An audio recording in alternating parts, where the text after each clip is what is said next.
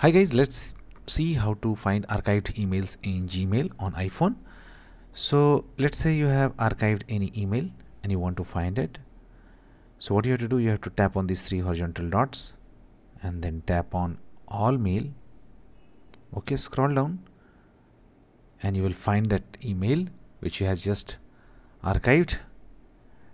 Tap on it to open it, then tap on these three horizontal dots, then tap on move to inbox.